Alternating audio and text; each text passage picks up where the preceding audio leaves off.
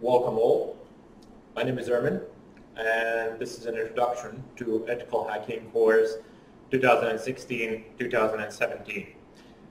Now, before I continue any further, some of you might know me from the previous Ethical Hacking course, and this one will be significantly more advanced as opposed to that one. That being said, the requirements for this one will be also significantly different. But before we continue any further, let me just go over a few things. First of all, my throat is getting dry because this is like the 5th time that I'm attempting this, and certain very rude people keep interfering. But anyway, there are a few considerations to make here. So first one is, what can you expect to learn from this course? Well, you can expect to, I will show you basically how you can compromise systems, monitor the traffic in the air, fight against encryption, what you can do with encrypted traffic, how you can attempt to decrypt it. Some of it you will be able to decrypt. I will show you various methods of positioning, like listening posts in the middle, and how to take off certain layers of encryption and extract the useful information from the data which is out there in the air. I will show you various methods how to compromise systems in general, like PCs, servers, phones, smartphones that is. And we also might play around a little bit with the GSM network and see some of the vulnerabilities there. That's a 2G network, so you have 2G, 3G, and 4G. 2G is the GSM and 4G is the LTE or LET, one of the two. I keep messing around. I keep forgetting the order of the letters for some strange reason. Anyway, I will most likely at a certain point in time also talk a little bit about social engineering, and you will see the practical aspects of that as well. But there are two primary considerations that you should make when taking this course. So moral side of things, and legal considerations. So just because you will be able to do something, and I will teach you how to do some serious damage, with the knowledge that you get, you will be able to do some serious damage, but that doesn't mean that you should, and there really is no need for you to do so. Just think about it. You don't want anybody messing with your stuff, so don't mess with anybody else's stuff. There really is no real or justified reason for you to do it. Legal aspects, legal considerations. In most countries, it is illegal to mess around with systems you don't have permission to mess around, or systems that you yourself do not own. Just to give you a stupid example, it's illegal to mess around with your neighbor's Wi-Fi. It's illegal to connect to it without that person's permission who owns it. So even these small, I would say negligible things are taken into consideration by law. Not to speak of breaking into the servers or taking information from the phones, personal information from the phones and other kinds. That's all covered as well. So you can get into a lot of trouble if you misuse the knowledge. I will give you a lot of knowledge here. I will show you how to do various things. Please do not abuse the knowledge. Use the knowledge. Do not abuse it. Okay, that being said, let's go over to the other side. Aside from the cute puppy up there that my friend drew, sitting over there and smiling for some strange reason, doesn't want to come on camera, God knows why. You will have software and hardware requirements for this course. So those are the two, well, you have 3 requirements. One is software, one is hardware, and the third one is your current knowledge, your current amount of knowledge, so to say. Let's begin with the operating systems. So Windows and OS X are completely incompatible for our purpose. On OS X, you lack a large amount of tools and you lack hardware compatibility in the first place. Even though you have a Unix Linux like shell, it's really not a system that you want to use for this purpose. Windows as well, Windows is even worse, and you don't have the degree of anonymity while using Windows is not really that good. With Linux, it's open source, you know all the traffic that's coming out and that's going in. You can monitor it. You know exactly what it is. All of it can be decrypted. With Windows, you have, I've noticed a lot of unauthorized communication from my machines, and it's closed source. We don't know what's going on in the background, don't know the source code.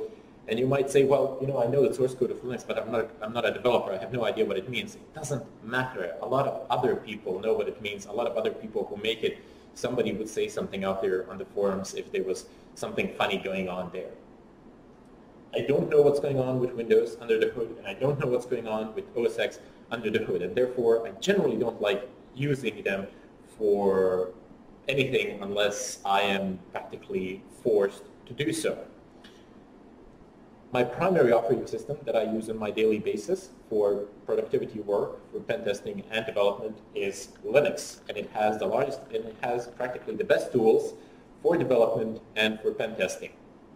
It doesn't matter which distribution you are using, you should be able to install pretty much all the tools on all the distributions out there. Anyway, you will need a machine where you will have Linux installed. So you will need Linux as an operating system installed. I will show you, I will tell you which distro to choose, I will make a suggestion, and I will show you how to install it. Now, to answer your questions in advance, yes, you can have a virtual machine on Windows or OS X. Yes, you can have a bootable USB with persistent storage.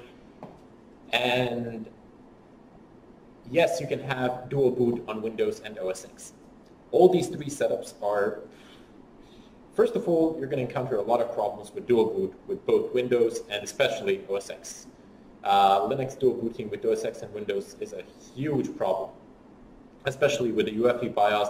Some of you might argue and say, well, it's not. I've succeeded in doing it. Yes, I've succeeded in doing it.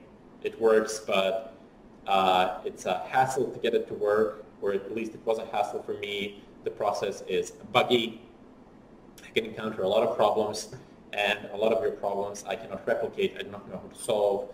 I can't replicate them, therefore I don't know how to solve them because the dual boot behaves differently on different machines with different BIOSes. On different motherboards, that is. So have a machine which has Linux installed as a single operating system. All these other optional setups like dual boot, live USB, virtual machines, I'll go ahead and create these videos for you, and I'll post them on YouTube as optional setups. But that's not the setup that I will be using. That's just something that I will post there for you so you can have a look. They will not be a part of this course at all. They will be on YouTube. They will be completely free. No need to register or anything like that. You can just, if you want to have that kind of a setup, you can go and have a look at it, but I make no guarantees there. Okay, so in terms of hardware, first thing that you need to consider is driver compatibility. Driver compatibility has been an issue for a very long time with Linux, but lately it hasn't been a problem almost at all because Linux nowadays supports pretty much most of the devices out there without any problems with open source drivers, and open source drivers, yeah, they tend to work like really, really, really well with most devices out there. There are still hiccups here and there, but it works. However, you will need to make sure that your system that you are using in terms of hardware components is compatible with the Linux kernel. You do this by basically getting the list of components of your PC and just typing in on the net like wireless card, model number, drivers for Linux, and it's going to tell you yes, they do exist, or no, they do not exist. And you type in like graphic card, this graphic card's drivers for Linux. Yes, they do exist, or they do not exist. So those are some of the checkups that you need to make. In general, if the drivers exist for, I mean, if you have drivers in one distribution and if they're open source, you're going to have them pretty much all the distributions without any problems. Next up is really important. So router access. You will need access to your home router. You will need to be able to access it. A lot of ISPs these days, they tend to block the user access to the home routers. I don't know why they do this, most likely because they don't want a ton of people messing around with the configuration on the routers, and they don't know what they're doing, so they mess things up and then they call support, and it takes away valuable time and effort. but it costs them money, so they just lock the routers. But if you don't have access to your router, what you can do is just give them a call or write an email asking that you would like to have a permission to, that you would like them to unlock the router, and they will tell you, okay, but you can do this at your own risk. Most likely, if you mess something up, they will charge you some small amount to restore the original configuration. But you can basically back your router up. Once they unlock it, you can just create a backup file, and you can use that as a restore point in case you do not know how to restore internet connection in your house. However, you will need access to your router because we're going to be configuring, we're going to be opening up this machine to the outside world, so it will be accessible from outside world. This will be necessary for certain setups. I will show you how to configure the router, and what you need to do is pretty much the same on every router. However, the interfaces on the routers will vary, but it's quite simple. There isn't that much to it. Wireless cards. This is also something that you need to keep in mind. They need to be not only compatible with Linux, but they need to be compatible with AirCrack and Reaver. So AirCrack-NG and Reaver. Some wireless cards function well, others do not. You can look it up on the net, which ones do and which ones do not. In the final account of things, you can just go ahead and use the one that you have and see how it works out. Chances are that it will work, but again, some information, that's the sort of information that you look up on the net. You see, first of all, you establish which chipset does your wireless card uses. You can do this by typing in the model of your wireless card on the manufacturer's website, and the manufacturer will have the chipset listed there. Then you check whether that chipset has compatible drivers for Linux and whether that chipset is supported by Reaver and AirCrack-NG. All this information is listed on the sites. So you just use your favorite search engine, and I assure you, you'll find these results without bigger difficulties. If you're failed by some crazy chance to do so, just go with the flow and see what happens. See if it works out or if it doesn't. The CPU. Now the CPU that you have should support virtualization options. That means for Intel, you will need VT-D, and for AMD, you will need AMD-VI. These are the flags which tell you that the processor is capable of virtualization. That's the simplest explanation I can give in that regard. Make sure that well, it would be nice if your CPU supported virtualization so that you can do everything that I do as well.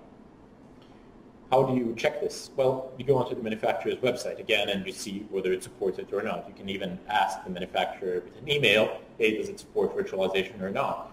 Just give them a call, or just give them a call, and ask them, quite literally, just give them the model number and they'll be able to tell it to you, yes or no, without any problems really. Now, RAM. It would be good if this machine, where Linux will be installed, will have at least 4 gigs of RAM.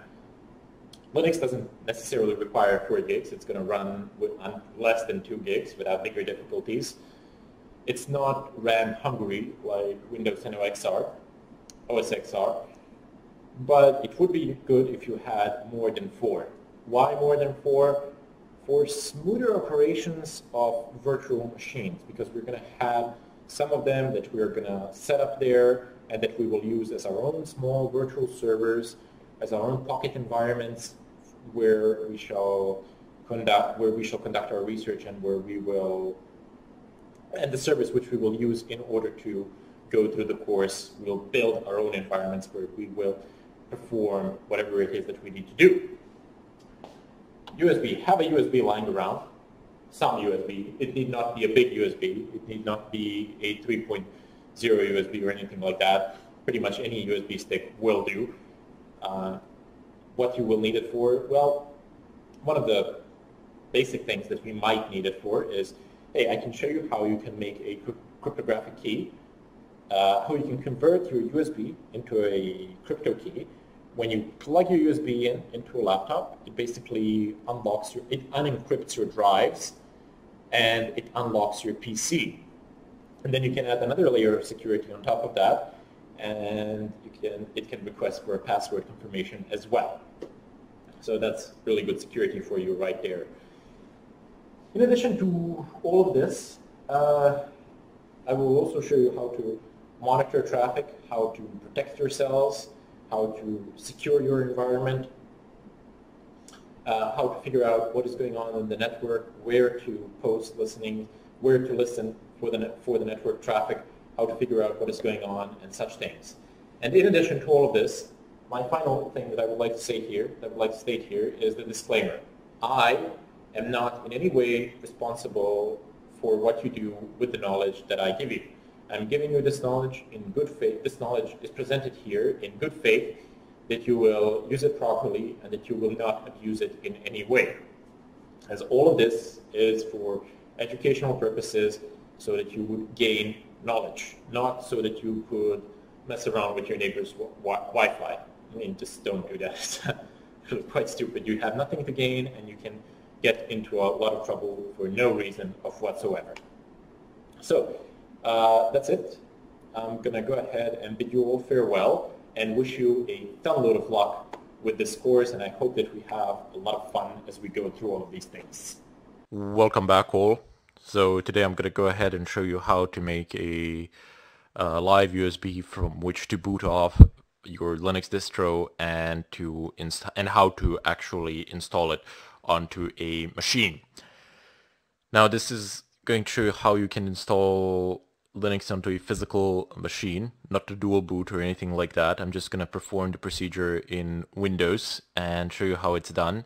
So because I'm like guessing that most of you use Windows, so I'm just going to show you how to do it in Windows. In Linux this is very simple, but since I'm guessing that most of you will not start off by using Linux, I'm gonna show you how to do it in Windows. And then I will show you how to actually install Linux from that USB. So the very first thing that we need to do is download Fedora, and I have both of these windows open here, but let me just go ahead and close them and reopen Firefox. The very first thing that you will need is a Linux distribution, so Fedora.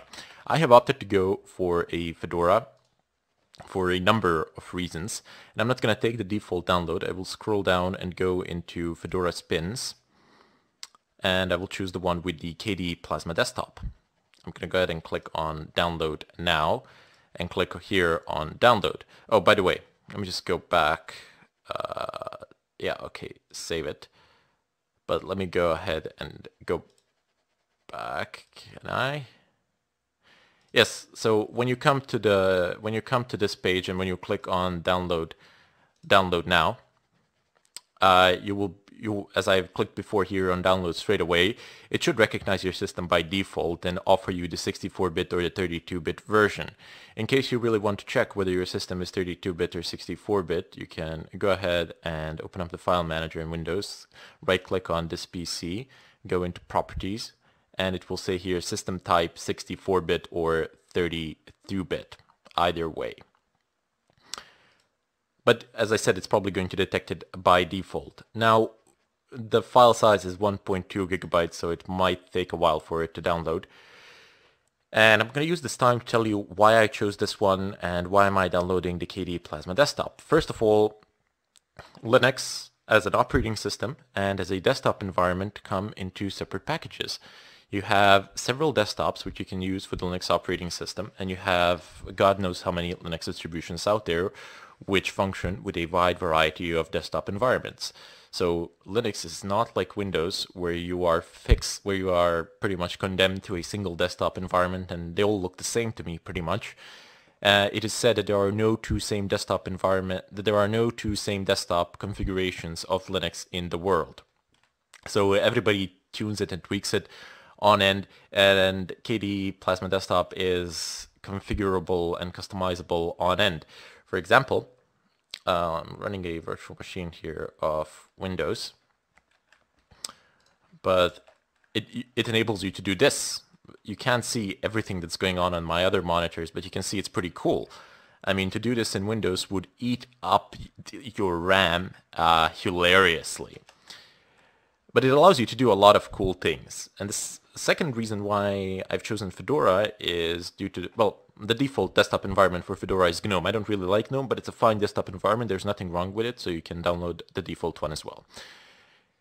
I have chosen the KDE, and that's where I'm going to be doing the demos.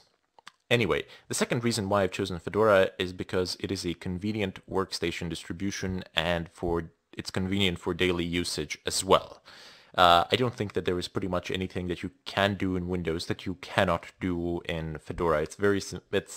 Perhaps it's not the beginner's distro, but it's not really complex to use, and it's very convenient, especially for our purpose. Why? Why for our purpose? Because it's very secure. It uses SC Linux.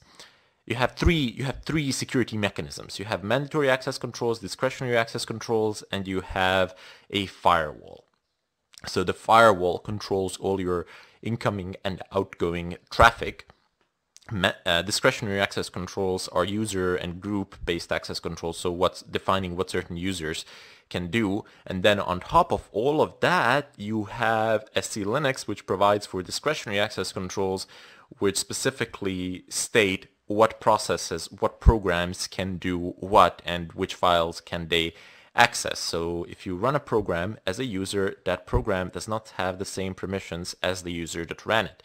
If it runs in SC Linux context, it has severe limitations of what it can do, which increases the security of the system exponentially. SC Linux was developed by NASA. If you're curious, I would strongly advise you to look it up on the net and just read a little bit about it. It's very interesting material. And then it was released and open sourced to the world, basically, for free. And a Linux community has embraced it and used it ever since. And it's a fantastic way of actually tightening down the security of your system, and it comes configured and installed by default on Fedora, which is awesome. Also, since you're going to have a Linux machine, you need a distro where you can perform your daily work. Fedora is also great for that. Aside from all those things, Fedora is a Red Hat based distro, and it is a Red Hat sponsored project. It contains all the latest technology that Red Hat is testing that they later on intend to implement into the Red Hat distros. The new releases of Fedora are released very fast, and it's pretty easy to update. Like, if you're watching this course, and if at a certain point of time, like Fedora 24 comes out, or 25, or 26, it's fine. Just go and download that particular one. Just download the latest one. It shouldn't be a problem really at all. Fedora, why isn't it a beginner distro? Well, it tends to have certain glitches here and there. Some things don't tend to work out because it's using bleeding edge technology, which is also not a bad thing for us, because we need all the latest technology there, which is relatively unstable, but we still need it for the purpose at hand. So, sorry for making a bit of a longer talk here, but I wanted to make it clear why I have chosen this distribution and what do you get with it. Also, the distro is completely free to use. Next up, you will need an image writer. So type in raw write with single W. 32, press enter. And the very first one,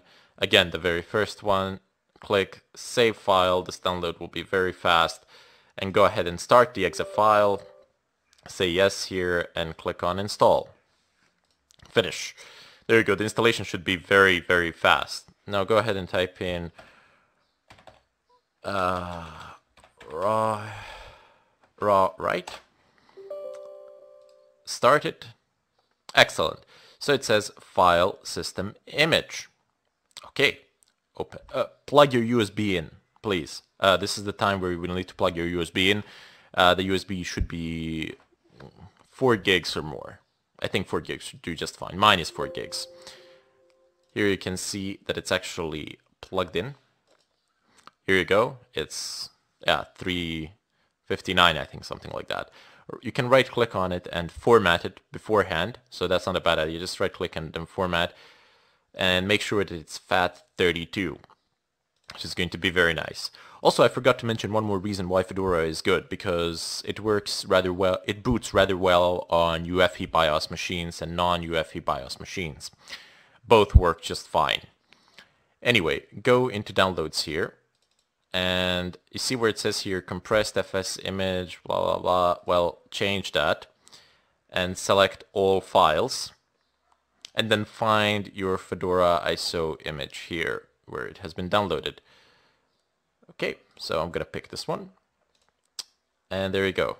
Calculating hashes. Just wait for it to finish. You know what I'm missing now? You know when you call an office somewhere and they give you that music while you wait? You should implement that in these videos seriously. Okay, file system image. It gives us the hash if we want to check it later, but not. Probably should. Make sure that you select the right USB here and click on write to disk. It's going to ask you, are you sure you would like to write the loaded image to drive F, USB, blah, blah, blah. Attention, this will destroy all contents of the disk in that drive. Please be careful here. Select the USB where you don't have any relevant data. In fact, if you're using a USB with data on it, make sure to back up that data, which is a reasonable thing to do. Click yes, and then just wait for the procedure to finish. It's gonna take a while depending on the speed of your PC, but it doesn't matter. I shall cut the tutorial here and come back when it is done. Okay, so welcome back. Now that the process is done, just close the program if it doesn't close in and of itself. Anyway, at this point in time, you have a bootable USB with Linux on it that you can plug in to pretty much any machine out there, and you can perform the installation. I'm gonna go ahead and shut this machine down. You can shut it down or not. Doesn't really matter. The physical machine where you intend to install the Linux, that is the machine where you need to plug your USB in.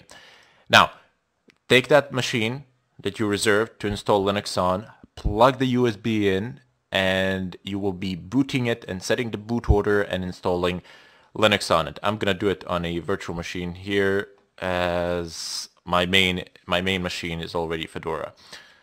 So, upon the boot of the machine, upon the boot of any machine, you will be prompted with a either to select the boot order or to enter BIOS. Now, on every machine, it is different. On this machine, there's nothing installed, and I'm guessing that the machine that you selected for has nothing installed on it either. But in case you have something installed on it, you need to press F12, F11, F10, or F2, or the delete button to select the boot order. You will see this option briefly before you actually boot into the operating system. So, just press one of those buttons and select the boot order that you would like. Select the state that you would like it to boot from a USB. So, afterwards you will get a prompt exactly like mine. If it says here 2025 or some next version that came out, it doesn't really matter. I was pretty sure that I downloaded 23, but I downloaded 24. It's completely irrelevant whether it's 23, 24, or the 25 which is to come. It doesn't matter. Just select, just when you download it, as I said before, just download the latest version and that's it. So here I'm going to go ahead and show you how you can install Fedora Linux onto your machine as your main and single operating system. So select the first option, press enter, and then wait. Fedora will boot and install just fine on a UEFI BIOS based machine, just as it will on a legacy based machine. So going through this, okay, just wait for it to be done. It's doing its own thing in the back. And black screen for a while. Depending on the speed of your machine and, well, just on the speed of your hard drive, this process might take a little bit longer, a little bit shorter, or be a little bit shorter. Keep in mind that you are doing this installation from a USB, so it can take a bit of time for it to actually complete. Okay, so booting and booting today, yes, please. Thank you. So you will get a screen, just like I have a screen here. I'm unable to get the full resolution until I actually have installed the system and configured it, but doesn't matter. I'm not going to be using this virtual machine. I'm just showing you how to actually install it. You will get a icon here. It says install to drive, to hard drive, and just double click on it and wait. Okay, maybe, yep, there we go. So it just takes a while for it to install. You can select your language preferences here. I'm going to go ahead and state English, United Kingdom. Select whatever you want. It doesn't matter. Whatever suits you. I would suggest that you go with English always, as it is a lot simpler. I never understood why people actually translated the operating systems. When I go onto an operating system, which is a friend asked me to help him out or something like that, and his OS is actually on my native language, I get lost completely. Not sure why. Anyway, I'm going to go ahead and click on continue. So these are just some personal preferences here. And then you can configure the keyboard here additionally if you want, but I don't think that you need to. Since you selected the language, it's going to default to that keyboard. You can select a time zone. We'll basically just click on it and, I don't know, click anywhere on the globe, and that's going to be fine. It really does, I mean, that's up to you, depending on where you are in the world. I've just set some time zone. It doesn't really matter. Network, you will need to be connected to the internet, so it needs to say either wired or wireless, and it needs to say connected. So if you're on a wireless network, just go ahead and click on it and you're gonna get a prompt or something like that. If you don't, plug a cable into the machine and it's going to connect. Now it says here system. Well, maybe you don't necessarily need to be connected. I mean, if you don't have internet connection at the time of the installation, it should be fine. You can always perform certain updates later on.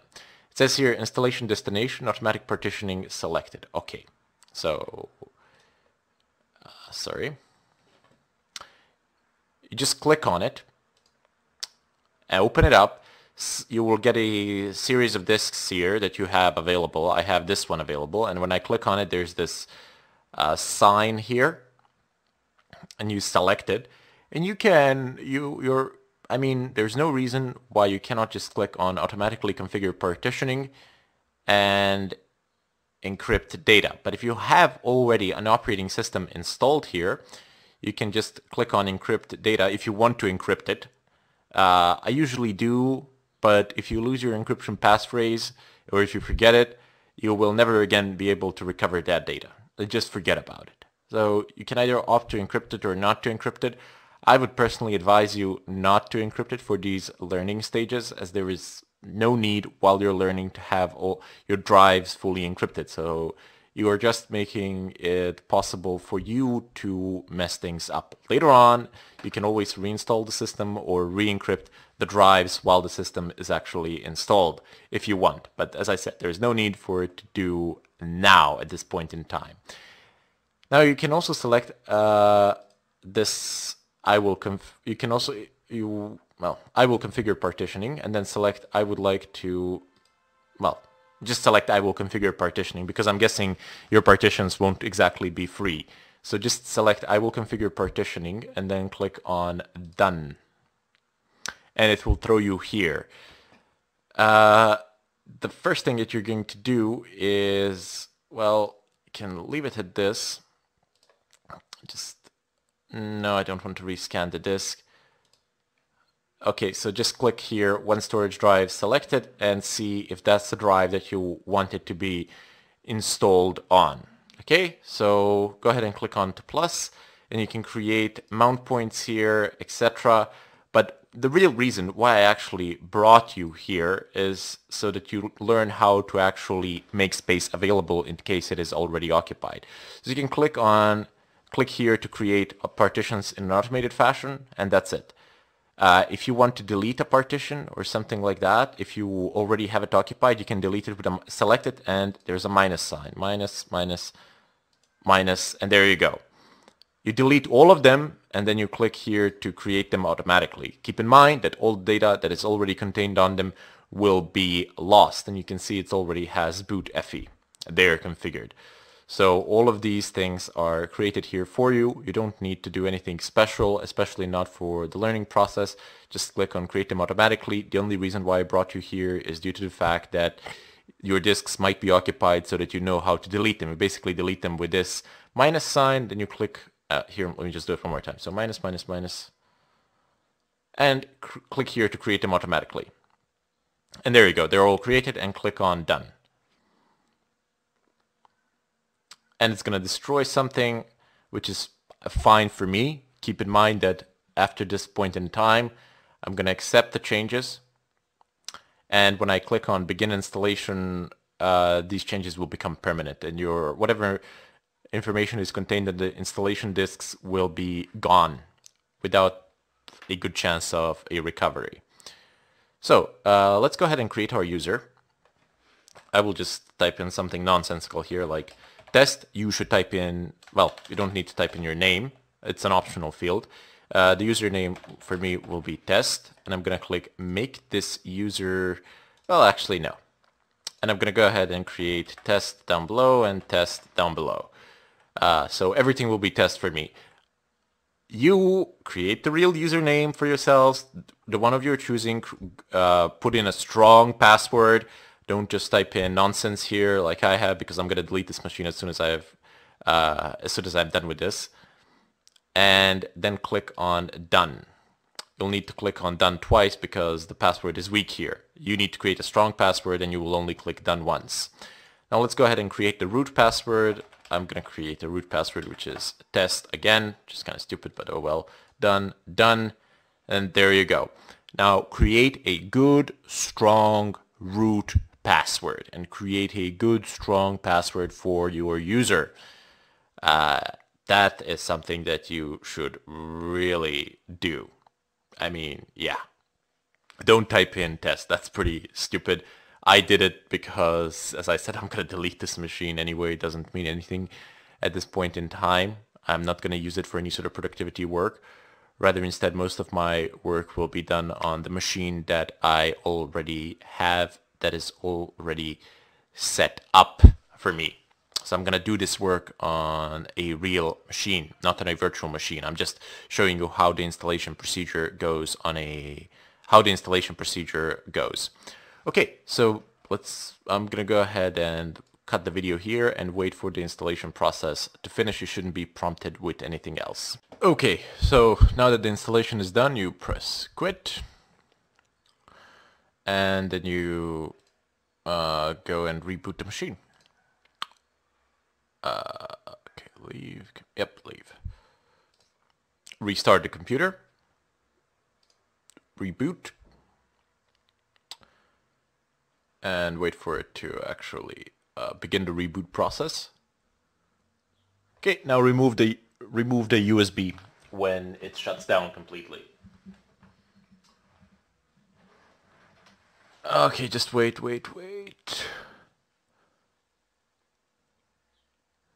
A job is running for session 1 of user live user. 1 minute and 30 seconds. Okay, well, gotta wait. No big deal. We're probably gonna encounter something similar like this, so just wait for it. If it doesn't work out, you can always force shut down the machine. It doesn't really do any harm. The installation procedure is done anyway. And it's gonna finish today. Okay, let me see if I can... Nope.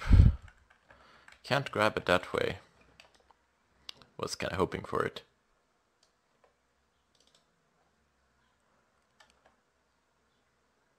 Okay, so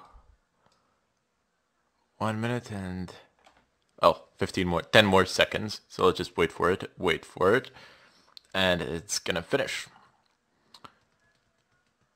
I could have cut this part out, but I figured I would leave it in because you might encounter something similar and think that something went wrong. Okay, now plug the USB out.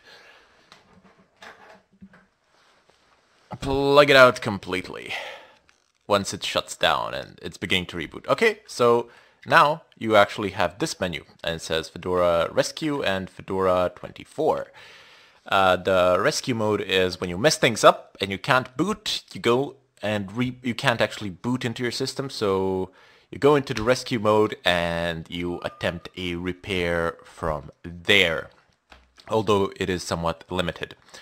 Okay, so let's boot it up and see what happens. And anytime now, my friend, sometime today you will boot. Okay, it's coming about, it's going to become alive. Some problems with the X server sometimes. It does tend to happen. Okay, let's type in my glorious password in.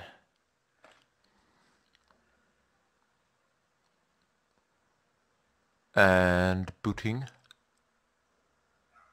Okay, will be one of the last tutorials that I'll do on this machine, then I'll switch to the other machine which has the same operating system installed, where I can actually do things as it is a physical machine. I can do things that I want to do. Okay, so today you shall boot. And there we go.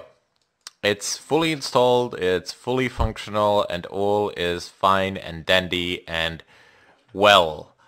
So you can check the network connectivity here, sounds here, this menu button you can click and then go into system settings. We'll find a lot of interesting things here. I'll show them to you later on. But yeah, the machine is actually booted and functional. Now the installation has been completed. Have the web browser, Firefox, which we will need to configure to an extent. But I'll show you how to configure it and what to do there. Doesn't really matter now. You will also get the device notification updates here. You can see here notifications, clipboard, battery if you're in a laptop, device notifier. A lot of things are included by default in the KDE desktop running on Fedora 24, and a lot of things you already have in Fedora, which is fantastic. So we can just leave it at this. The next tutorial that you see will be on my physical machine, from which I will conduct the rest of this tutorial, the rest of this course. The only note, maybe the primary difference that you will notice is that the background is different. So that's not really a difficult thing to do. You right click and go folder view settings, and background color, wallpaper type, image, I don't know, you can select whatever you want. You can open something from the file system that you've downloaded from the net, etc. So I will debrief you on how everything works here. But more importantly, I will show you how to configure your browser, how to block the JavaScript, external JavaScript. You need to prevent it from remembering history and clean cookies on exit. Perhaps block ads if you want it. And then after that, we'll get into the firewall and traffic analysis, how you can monitor incoming and outgoing traffic, which is very important for you. And we'll take it on from there. So, bid you farewell. This was the installation of Fedora 24 demonstrated. Yes, I know I have 362 new updates. I'll show you how to update the system and how to configure it in the follow-up tutorials. You might think this is a little bit boring and unnecessary, but believe me, you want to go into this with a prepared and a secure system with an ability to analyze your own system and be familiar with it so that you can know what is going on with it. Bid you farewell. Okay, so let's go ahead and connect to a VPN. So how is VPN different from a proxy? Well, for one thing, VPN has heavy encryption it's a point-to-point encryption between the VPN provider and you as a client. Now, I'm just going to go ahead and I would advise using OpenVPN as opposed to the PPTP VPN. OpenVPN is generally better integrated with Linux systems. It goes, I do believe, under the GNU public license. So I'm going to go ahead and find some free VPNs on the net, and I'm going to go ahead and use them, and then I'll show you what actually happens. The primary difference is that between me and the VPN provider, so between 2 points, all traffic is encrypted. So whoever snoops between those 2 points cannot actually decrypt what is going on without having the ARSA keys that are needed. So VPN is generally the best or the second best way to anonymize yourself on the net. And I'm going to go ahead and use a free one, but there are a ton of paid ones which are just amazing, which have fantastic speeds, stability, etc. Now, whether they keep logs or not, I don't know. I mean, you can take a look at their policies, etc. You can ask them, like, pose a straight up question or something like that. But there really is no guarantee because you have no way of knowing what the person on the other end is doing. So let's go ahead and type in DNF search open VPN. You can do this through the network manager in the GUI, but I don't really care much for that. I generally prefer to do things through the terminal. So what you need is a OpenVPN. Here, this is a client, so DNF install OpenVPN. I don't need the x86-64. That's gonna be placed there by default. You just need to type in actually OpenVPN. And now I'm gonna go ahead and open myself a browser. And I'm gonna go over to OpenVPN free. Just see if I can find some free VPNs. And there's this service, the VPN Book. Now I am going to use them. I'm going to use these free VPNs to actually do a demo. But there is no guarantee on my end that these servers are actually anonymous and that they don't actually keep any logs or anything like that. So keep that in mind. I'm just using this as a demo because I don't particularly care at this point in time whether they keep the logs or not because I'm doing a demo. You should care, and I make no guarantees for this service, just so you know. Maybe they do, maybe they don't. I really don't know. All that I'm saying is that you need to run the reputation checks for yourself. So there's the PPTP and OpenVPN. Now, you have the username and password here, and then you have the configuration files here. Now you can download any, any one of these really. I'm gonna go ahead and download the last one for Germany. That seems to be the closest to my location. I'm just gonna go ahead and save this. Okay, save file. Go ahead and click here. You'll be offered an option to actually extract it. Now here in the extraction you have the TCP 443, TCP 80, UDP, UDP 53. I would just extract this one, honestly, and I wouldn't bother taking the others at all. So I'm gonna go ahead and state that I shall like to extract this, and I'll simply extract this here under my username. So home and then username. I'm gonna go ahead and state OK. Then I'm gonna go back to the terminal, and I shall wait. Before I do, let me just go ahead and type this. What my IP. Okay, right? So it says here that I have one IP. And let's go ahead and type the following in as root. OpenVPN --config home, your username. Was it VPN? No, let's go ahead, just keep pressing tab. Oh, VPN Book, right. So VPN Book, and I only have one in there, so I'm just going to go ahead and use tab completion. I'm gonna press enter. It's gonna ask me for the username. Now I have the username and the password on the other screen, but I've shown you where they are on the website, so it's VPN book. I'm kind of lazy. I'm not gonna type them in. I'm just gonna copy paste both of them. And it's going. Just give it some time. Initialization sequence complete. You are looking for this line. Now just press Ctrl R in your browser to refresh the site. What is my IP? And well, you should actually shut the browser off, but I mean, yeah, you should actually close the browser and close any programs that you have which have open connections, and then reopen them after you have initialized the VPN. But for the sake of the demo, I just want to show you how the IP address changes here. So it says your IP address is 178.162.193.233 in Germany. I can tell you for sure that I'm not actually in Germany. Great place, but I'm not there at the moment. Especially during the Oktoberfest. Oh my god. Anyway, it says, what is my IP? And I can guarantee it to you, this is not my IP. This is from the VPN provider. Okay, so this is a very nice way of anonymizing yourself, especially if you have a paid VPN. You are very safe. I mean, if you go to a country where you have bans, etc., you might want to configure your VPN prior to actually entering that country. Because entering a country before you've configured the VPN, it's still doable, it's just a little bit trickier, because a lot of the domains where you get the config files for the VPNs are banned, are actually censored.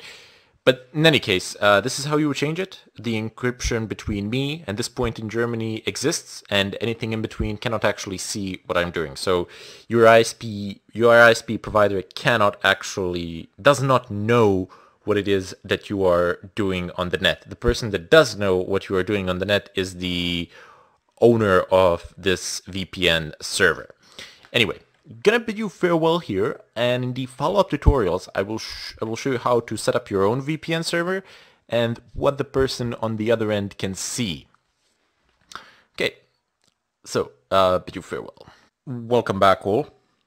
So today I'm going to go ahead and show you how you can anonymize yourselves by using the Tor network, and in all likelihood I will also show you how to actually set up the Tor nodes yourselves so that you know what the person on the other side can actually see. But it's not quite as simple with the Tor as it is with proxies. First of all, because you are never going through a single hop in the Tor network like you are doing so with a proxy. Well, with a proxy you can choose whether you wish a single hop or whether you wish multiple hops to occur or whatever. But if you are attempting to basically access the internet through Tor, some website, I don't know, let's say YouTube, you will go to an entry node, to entry guard, and then you will go through the middle somewhere, and then you will go through the exit node. So at bare minimum, you will always go through 3 nodes, which each node will be able to only decrypt a portion of the traffic, with the exit node decrypting the last portion and actually going somewhere. So in the Tor network, the entry point actually sees who is using it, and the exit point sees where the traffic is going. But at the end, the exit node does not know who is making the request, and the entry node does not know what the content of the request actually is. It just knows who is making it.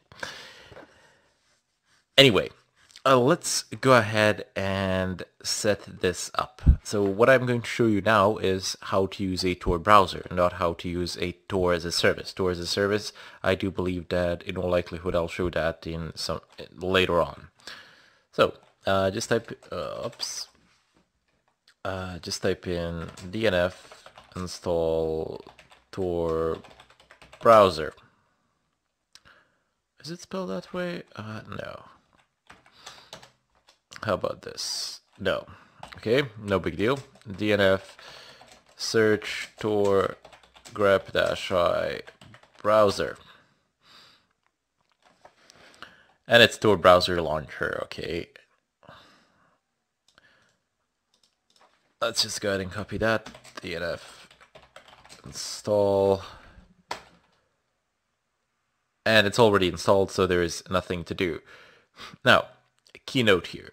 Do not, I mean do not run the Tor browser as root. In fact, you shouldn't run any browser as root. That's universally a stupid thing to do. And you really shouldn't run it as root. I mean, you can run it for some testing purposes or whatever, but generally, as a 99% of the time, that is an extremely bad idea. I've actually seen on the net a lot of tutorials with Kali Linux, and a lot of people seem to be running Tor as root and are showing other people to run, instructing other people to run Tor and any other browser as root, not actually explaining the consequences of doing so. If your browser, by any chance, gets exploited by anything, that certain exploit will have root privileges on your system, which will be hilarious. So yeah, just kind of don't do it. And down below, it's a normal user, so Tor browser, like this, no, Tor browser launcher. You're killing me here.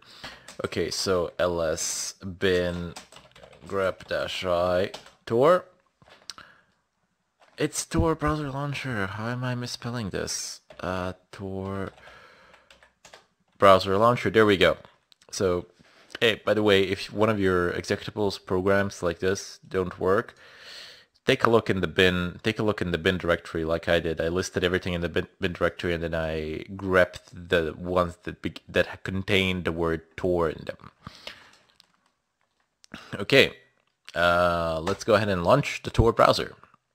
It says here connecting to the Tor network, and it's establishing the series of nodes, and it opens up and pops like this. If you use full screen, it's going to give you a warning that the devices might actually, that these sites could actually determine the monitor size, which in turn can be used to track you, etc. But that's not that big of a deal, just saying. You have no script here enabled, so that's going to block some of the JavaScript depending on how it is configured. Now, what can you do with a Tor browser? Well, let me go ahead and show you. I'm gonna go ahead and display in parallel. Well, for one thing, you can browse the .onion domains, which you cannot actually access from the regular net. No way you can do that. So let me go ahead and type in here, what is my IP? And let me go ahead and type in down below, what is my IP? Okay, no, I don't want to open up a site, doesn't really matter. So here it says like some IP that belongs to me, and the other one is God knows where. So I wonder what anonymous proxy, where did I actually exit? Which exit node did I use? It would seem that I have the site seems to be broken. Okay. Warning to you, a lot of sites, some of the sites won't actually work properly with the Tor browser, so keep that in mind. Okay, so I gotta disable a lot of things in order to be able to load this, but well, not a lot of things, just a few things, I guess. But come on, I almost had it. Okay, there we go. So your IP address is something here, and the host name is apparently this, so that's the host name of the Tor exit node, I guess. organization is that browser is recognized. There we go. So I'm exiting somewhere in Garden City in United States in the state of New York. I can assure you that at the moment I am not there. I'm very far from it. I'm across the Atlantic in Europe. So my IP address has completely changed, which is convenient. And by the way, during the time that you are browsing the net, this IP address can actually change. Oh my god, it just has. Anyway, the IP address can change. It can go back and forth. You can have one and then you can have another and then you can go back to that one. And it is very likely that it will actually change because there are multiple exit nodes and you will be using multiple exit nodes because, well, you won't be using them simultaneously, but you will be jumping from one to the other, and depending on the load, there are load balancers in place, so depending on the load and the nodes, you will be going back and forth between the nodes.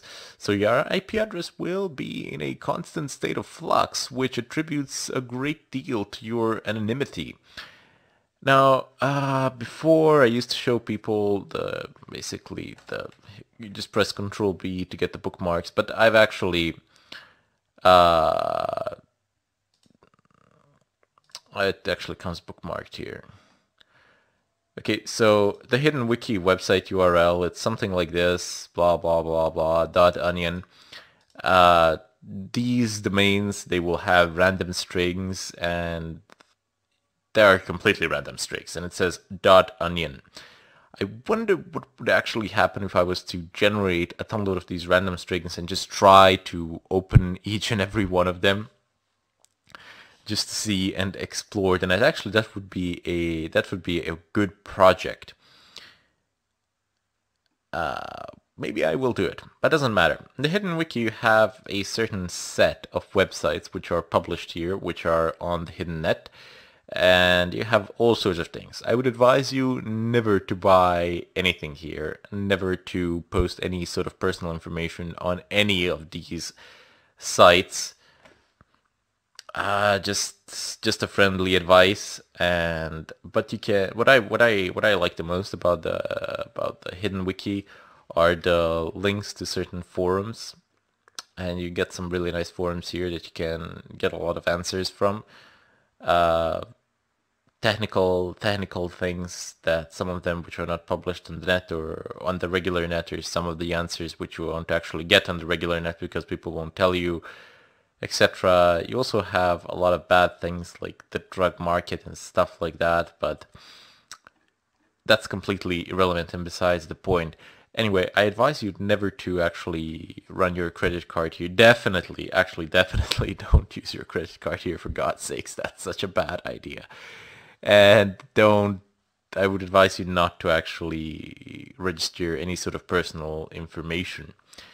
But I generally use Tor to actually, when you want to be hidden or when you want to bypass certain regulations of the country, you would be able to use it and then go out onto the net, but also visit the .onion domains which you cannot access on a regular basis. But it all comes down to trust, whether you trust the people running the Tor nodes. Anyway, I'm gonna go ahead and bid you farewell here and hope to see you in the follow-up or the next tutorial, whatever that might be. Okay, so welcome back everybody.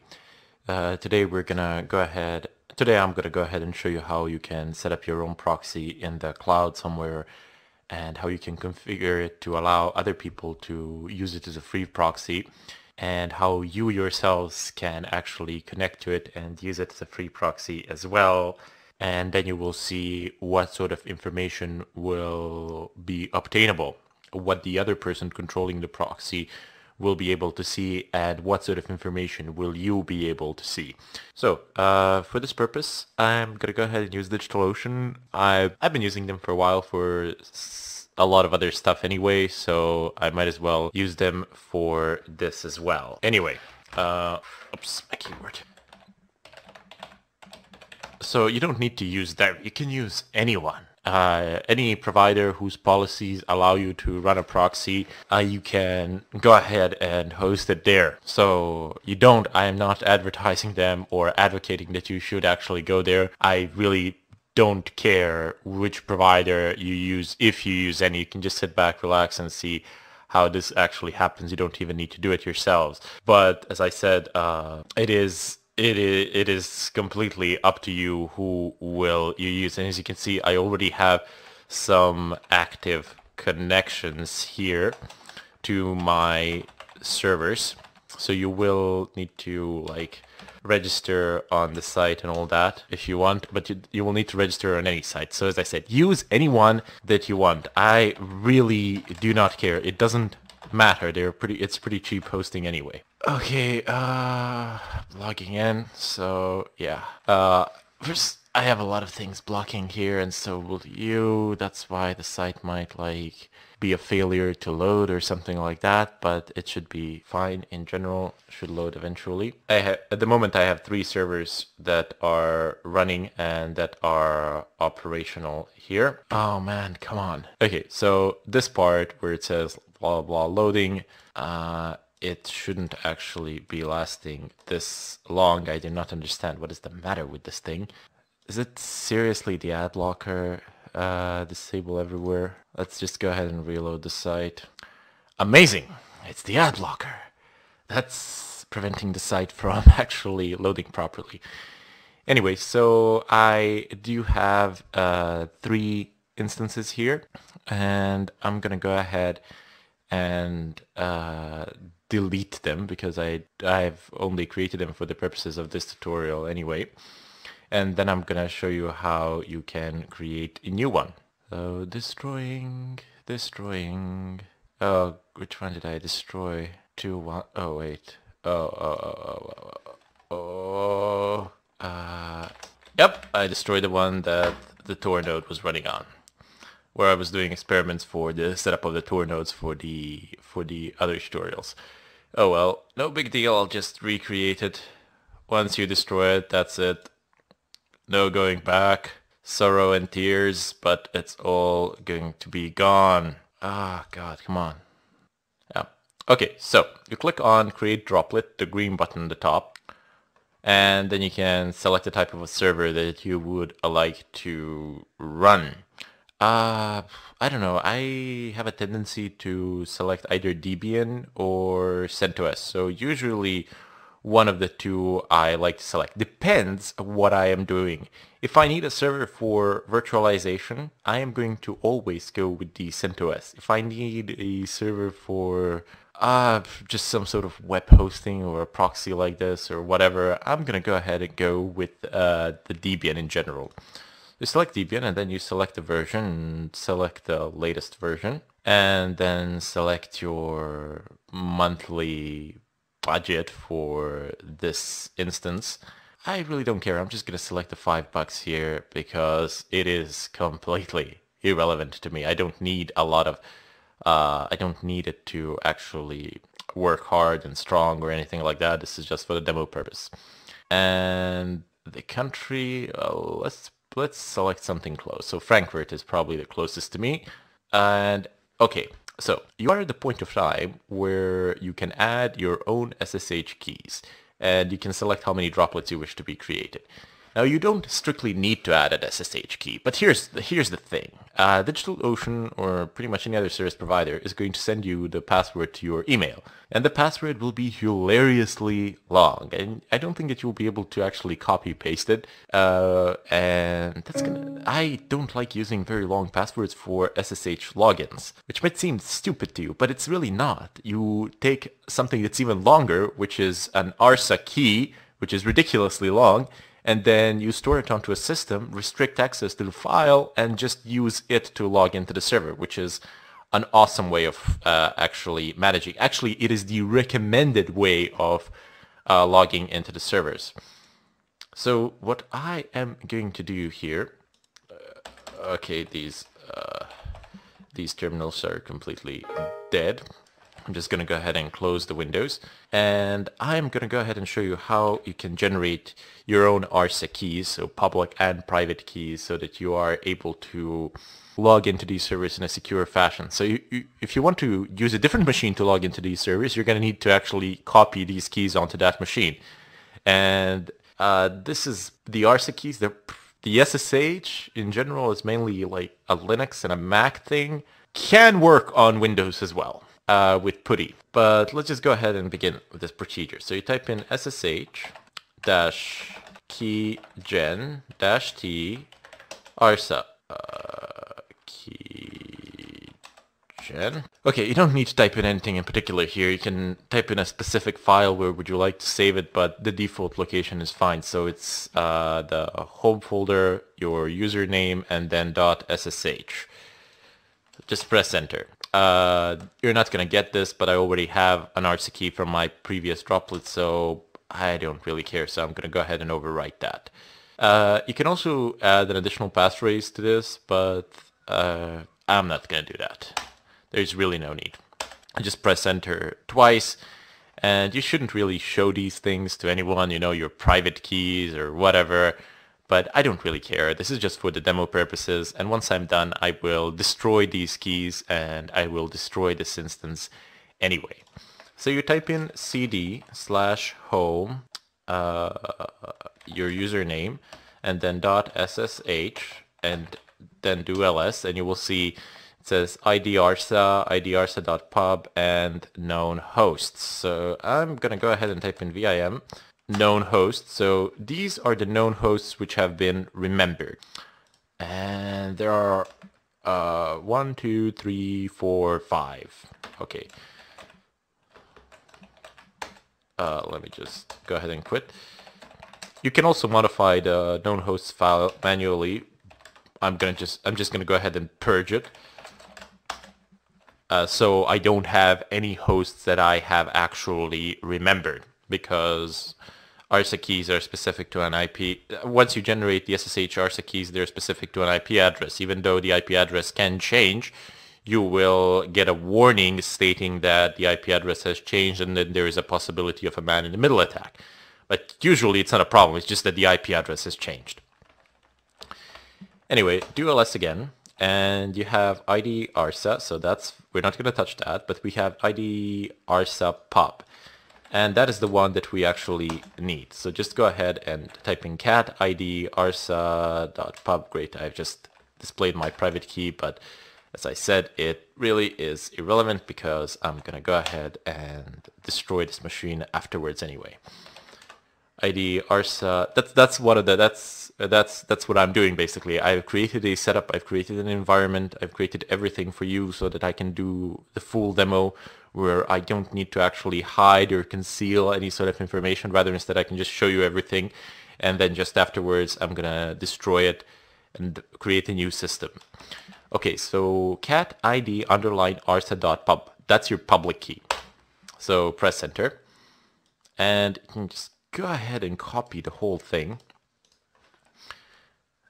Go back to the website, and it says add your SSH key. So there is my key, which I have added previously for the other instances, but I'm just going to go ahead and say that I would like to import a new key here.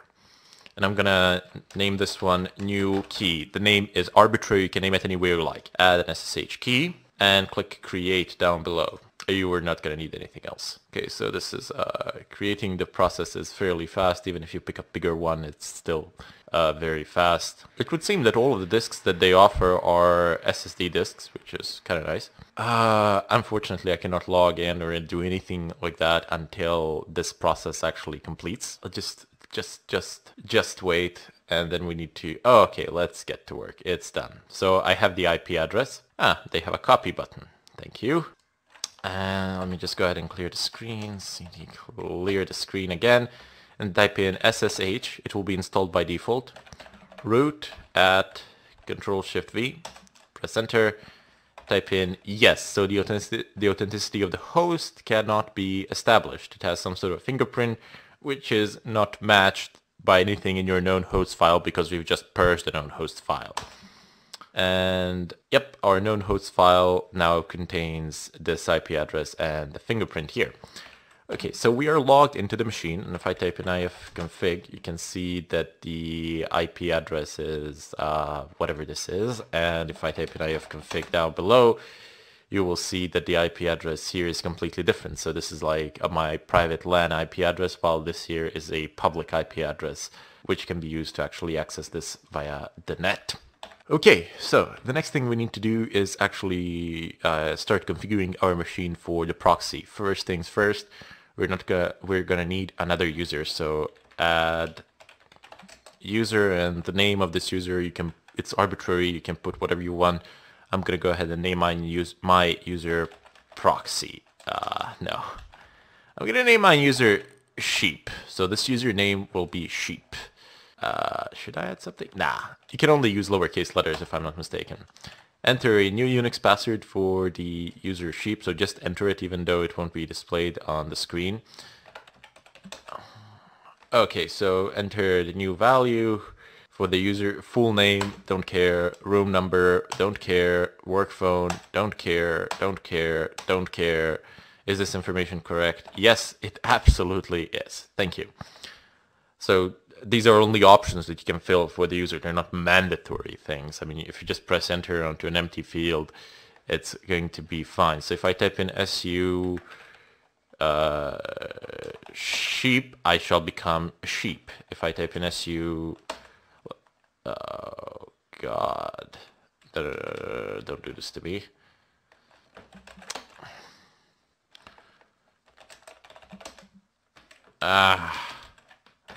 Because I don't know the root password. I didn't actually get it via mail. I probably did get it via mail, but I didn't actually bother to check because I used the key to log in, so I don't know the root password.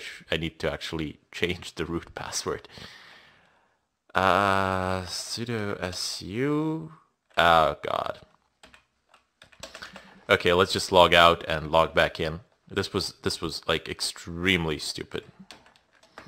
Just type in exit and then oh, okay, I don't need to actually log out. I just exited back. So I'm back as root, and let's type in pass wd and change the password for root, for God's sakes. Let's just type in something. I don't know, it's just whatever. Make sure you don't forget it. So I've created a new user. I've updated the password for root. And now I'm going to go ahead and edit my SSH settings. So VIM, do I have VIM? I do. Excellent. I'm so happy that VIM comes installed by default on Debian. It still doesn't come installed by default on Fedora, unfortunately.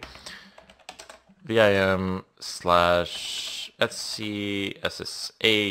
sshd config. Press enter. And this is the config file for sshd. So we're just going to need to change a few things here for the sake of security. So permit root login, that is the line that we are looking for. Permit root login, and just go ahead and just type this in without password. Okay, so right quit, and now just type in service ssh restart, service sshd restart, and then type in exit. You're back in your host client, and now go ahead and attempt to log back in as root. And there you go. So we have actually managed to log back in. We've managed to log back in as a root user, but I shouldn't have been able to do that. I'll just see the config file one more time. I'm typing something wrong here. And let me just probably a spelling typo or something like that.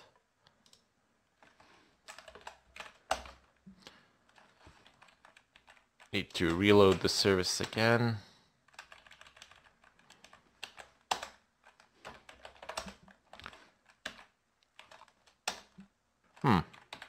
Okay. Let's just go ahead and set this to straight out no. And that should do the trick, basically.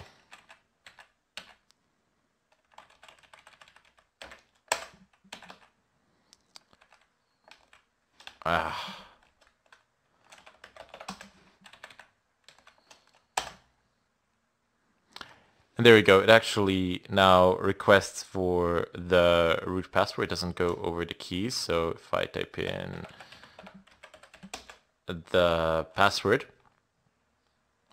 Okay, so permission denied, even though I did type in the right password. The password is basically test123 or lowercase t. It has to be one of the two. But it doesn't actually work. I can't log in. So let's just go ahead and try one more time. I know for a fact that this is the password because this is something that I've designed to actually put the weak passwords in. If I type it in again, and it says permission denied, please try again. Here, let me just type it in with a capital letter. And nope. Let me just write it one more time for charms. And nope, permission denied. But if I do this, sheep, it's gonna ask me for a password here. It's the same password, test123, and there you go. I am able to log in, but the problem is I'm not able to log in by using the keys, so I just need to copy the public key which I have actually generated here. And I need to type in sudo su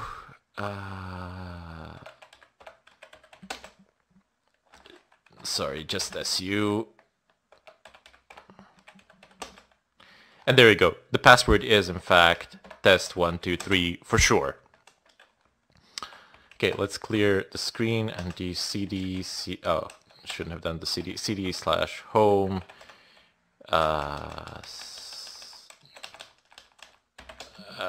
cd/root ls-a cd.ssh ls authorized keys, so cp authorized keys to /home/sheep.ss. Oh, I need to create the file first, sorry. mkdir/home/sheep.ssh. And now I'm gonna go ahead and cp authorized host to /home/sheep.ssh, and now I'm gonna go into /home/sheep, and I will type in own sheep:/sheep.ssh, and I will give the recursive here because I wish to change the ownership of this. I'm gonna type in exit, and I'm gonna attempt to log in, and there you go. Voila, you don't need a password anymore. You can just log in with keys. And what have we done here? Let's just cap up before the time runs out. I have removed the root user from the direct SSH login, so you can no longer log into the server as root. You can log in with a regular user and then become root on the server from that regular user. Otherwise, you can't. So it's an extra security layer, and you cannot log in as root to the server. Okay, now we're going to go ahead and set up the proxy, but we're going to do that in the follow-up. Welcome back, everybody. So today, we're going to go ahead and begin the wireless chapter. Now, what are we going to do here today? Well, the very first thing that I was planning on showing you was how to utilize AirCrack in combination with the GPUs in your PC in order to accelerate the cracking of the VPA2 passphrase. You can use the CPU, which is considerably slower by orders of magnitude than the GPU for this purpose. So we're gonna go ahead and perform a capture. So we'll capture a handshake between a device and an access point. An access point is your wireless router, and a device can be pretty much anything that can authenticate to the wireless access point. It can be a phone, a laptop. These days it can even be a refrigerator, for crying out loud, but oh well. And we're gonna what we will do is scan the area, then select our router and select the device that is connected to that router. We will de-authenticate that device which is connected to the router, and once the device actually attempts to re-authenticate, we will capture that handshake that occurs. And then we will actually take that handshake and begin the cracking process by using the acceleration provided to us by the GPUs. Now, I understand that people don't have GPUs just lying around doing nothing.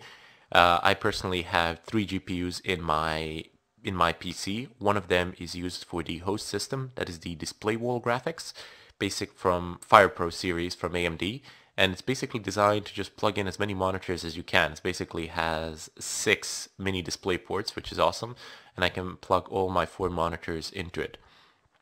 The other 2 graphic cards are Asus manufactured from NVIDIA. They are GTX 970s, and I primarily use them for gaming. So I have passed those 2 graphic cards to 2 different virtual machines on which me and my friend play some games. What I'm going to do today is repurpose those graphic cards, and if you don't have them, just sit back, relax, and watch, see what happens and how it goes. You can perform the same type of an attack with a CPU, although it will be considerably slower. But I did want to show you how you can use the GPU acceleration for this purpose. And today I'm going to repurpose them. I will pass both of them to a single machine, and both of them will be utilized by a single machine where the cracking process will take place.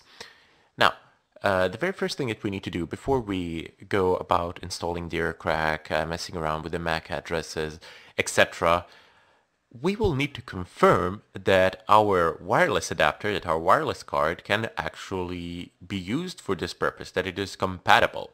So the very first thing that you need to do is type in ifconfig to see if you actually have a functional wireless card, and I do. So it's listed right here. Your name might be a little bit, okay. Your name might be a little bit different, but I seem to have 2 of them. One from my PC and the other one that I've actually plugged in. Now the one that I've actually plugged in, well, why did I do that? Because the one that I already had was completely incompatible for the purpose. Therefore, I had to plug in another one. I've tried a lot of things with the one that was already there. As you can see, LSPCI, what was the name? Yep. grep network. Sorry, ignore case. As you can see, it's Broadcom Corporation BCM4360. Now, this absolutely is incompatible for the purpose at hand, so I decided not to actually use it.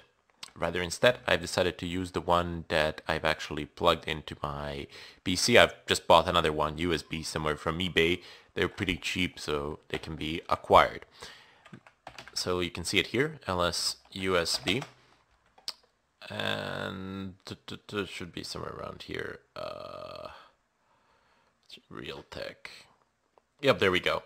So Realtek Semiconductor RTL8188RU VLAN adapter. So that's the one that I've plugged in via USB, and that is the one that I will be utilizing. Okay, so let's go ahead and clear the screen. Well, actually, let me just go ahead and show you how you can run this verification. You just basically do this listing LSUSB and take the chipset. So just go ahead and copy it. And now I would like to ask you to open up Firefox or whatever browser you are using. And you can go over to DRCrack hardware compatibility. And it should be the very first link that pops. You can just keep on scrolling down And here you're gonna see a lot of them. So it says Atros, ATM, EL, Centrino, and the other ones. This is Realtek, so let me just go ahead, Control F, and do this. Okay, so Realtek 818, yes, unstable driving patch required. Okay, but which one do I have? 8188, so okay, it says RL 8185, 8187. I know that it's supported even though I can't find the listing here. I know that it's supported because I have tried it before plenty of times. But even if your card is not actually listed here, it's fine because, I mean, it's not fine. It might work and it might not work. So keep that in mind. There should be able to find additional information on this site, but it's not the definitive list of what works and what doesn't work. Your card might still work regardless. As you can see, mine is not listed here. I swear it was listed somewhere around here, but it doesn't matter. I've actually went out onto the forums and asked in regard to the compatibility, and then I have basically confirmed that it works. And so when I've confirmed that it works, I have bought it and I have installed it. So once you have confirmed that it works, if it's not listed there, if your chipset is not listed there, try going out onto the forums and asking people whether a certain card will work. Now, don't ask me whether that card will work because I genuinely do not know. I don't know because I don't have the card to actually test it out. But somebody on the forums might actually have tried something with that card and they can tell you their experiences. It does work or it doesn't, or it partially works. If it partially works, that's a pretty bad thing for you. Don't bother with it. If only in the case that people have confirmed that it's working, use it. If it's not, then you're bound to encounter a ton load of errors. Anyway, let's go about installing the AirCrack. So just type in DNF install aircrack-ng. And yep, dependencies resolved, nothing to do, it's already installed. Yours won't be, so for you the installation will go through. Eventually it will ask you to say yes or no. You can just type in Y for yes. And the next tool that I would like to install is Mac Changer. So Mac Changer. Yes, I would like to install it. And this shouldn't take a long amount of time. It should be fairly quick.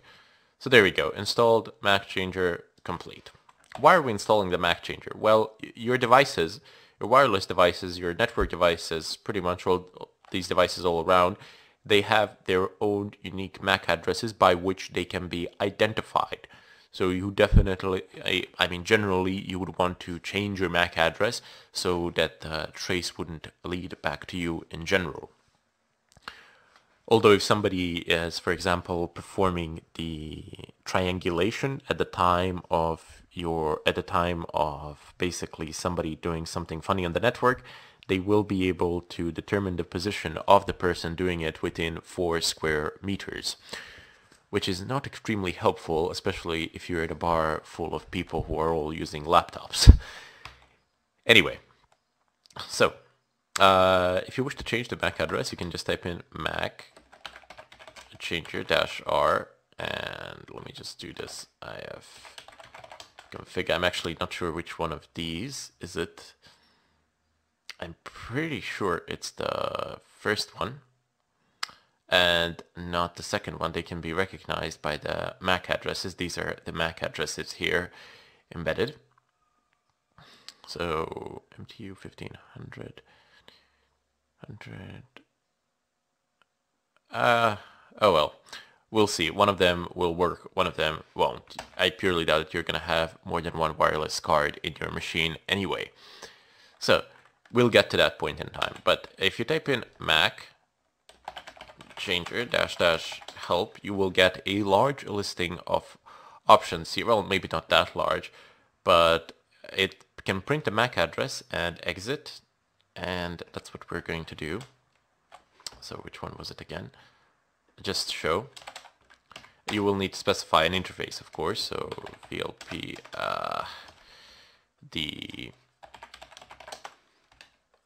VLP 14S0U V14S0U2. And there you go. It actually gives the current MAC address, which is the one that is displayed, and the permanent MAC address, which is the one placed there from the hardware manufacturer, and this is the one that I actually need. As you can see, it actually is able to identify the manufacturer and the type of the device by the MAC address. So this one, it says Alpha. That's the Alpha wireless adapter that I got from the eBay. But if I type in the other one, VLP 10S0, it doesn't actually know the manufacturer. I don't know, maybe because it's not listed or something like that. It's Broadcom, but probably just doesn't have the MAC addresses in the sheets. Okay, so we are going to use the -R, which is the random flag, and could not change the MAC address interface up or insufficient permissions, device or resource busy. Well, that's perfectly fine. We can just type in ifconfig. I'm just going to use this one, the depreciated command, VLP 10S0, because I really don't feel like learning the new one and I don't like the formatting. I did want to, I mean, I know how to use it, but the IP, and it does give advantages over ifconfig, but for you, I figured that the best output format would be given with ifconfig so that you could see things a little bit clearer on the screen. So 14S0U2. This is the one that I wish to change, not the upper one. Okay, I need to use it with the Mac changer, sorry. Mac changer -R, and it cannot change it because the interface is up. So let's go ahead and type in ifconfig VLP 14 S0U2 down. Okay, so let's go ahead and enact this change, and there you go. It says permanent MAC is blah blah blah, and the new MAC is this one. So you have successfully changed it. If I type in ifconfig up, and I can just type in the listing for this address, and as you can see, the MAC address has effectively been changed and altered here. So that is the very first step that we are going to do here, aside from the installation. Now the next thing that we need to do is just type in airmon-ng and press enter. This is going to give you the name of your wireless card. So here it says Broadcom. I don't need that one, that's the first one. I'll actually disable it in BIOS because it's completely useless. And I have this one, which I would like to use. So you get, this is the name of the device. So we're going to be using that one. And if we want to basically be sure that no other processes will interfere, and we do want to be sure that no other processes will interfere, we need to type in airmon-ng check. Oh, we got quite a bit of processes that might interfere, and this is nothing nothing strange. You will have this as well. Now you have the PIDs here, so you can do manual kills. Just type in kill and then the PID, or you can do check kill. And this is gonna help you in some cases, but more often than not, it's actually not gonna do much for you. What you need to do is actually manually kill these. So 97, 41, 97, 47. Don't miss the numbers. You might kill a process that you don't want to kill, so just make sure. 749. Okay, perform a check one more time. Okay, no interfering processes found. Once you start the manual kills, make sure to kill the network manager first. Don't worry about killing these processes just by rebooting the network. System CTL restart network. This should be fine to bring everything that needs to be back up and running with this command, or you can just reboot the entire system. Okay, now that we have established that the name of our wireless card, that we have actually killed all the interfering processes, changed the MAC address to increase our anonymity level, we are going to basically begin the scan process next and then begin the capture process. And that we're going to do in the follow-up. Welcome back all. So I have created myself a new directory called wireless, where I have actually moved all the captured files. Now mine is called tocrack01, yours could be called something else, I don't know, depending on how you've named it.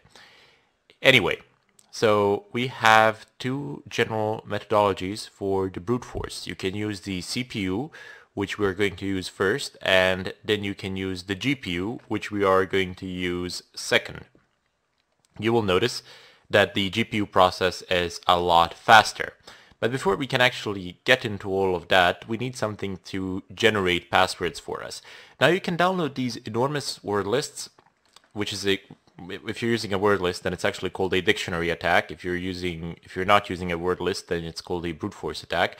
I personally prefer a modified version of a brute force attack, where I myself specify parameters to the password generating algorithm, which then in turns generates passwords which are likely to be used in my environment. Because if you download a dictionary somewhere from the net, a file, you can never make one dictionary that's universal to the world. I mean, that would be huge. So I generally just like to implement a series of rules when generating passwords and then use those passwords. Now, there is a bit of a downside to this, as the process is a little bit slower, but not by that much. But you will see how it actually works on a GPU and how it actually works on a CPU. You will see the difference. It's ridiculous. Anyway, let's go ahead and download and install our program for generating passwords, which will be Crunch. So Crunch password generator. And some of you might tell me like that, you know, all of this already exists in Kali, and why do I bother installing it on Fedora? Well, Kali is not really a distro which you can use on a daily basis. I mean, Fedora is basically a workstation distro. And plus, on top of that, you actually learn a lot of things by just installing and configuring things manually, as opposed to having them installed and configured there by somebody else. So just download Crunch 3.6 TGZ. The download shouldn't take long. It's fairly small. No, thank you. I do not wish to subscribe. Today, my friend, today I beg of you. I've already downloaded it, actually. It should be in the oh wait, I've actually deleted it. Or have I? Okay, this is nothing to do with me, quite literally. This is the problem on the site. I do not know why is it taking so long. Maybe, okay, enable this actually blocks the Java code, which I've showed you. Okay, let's attempt this one more time.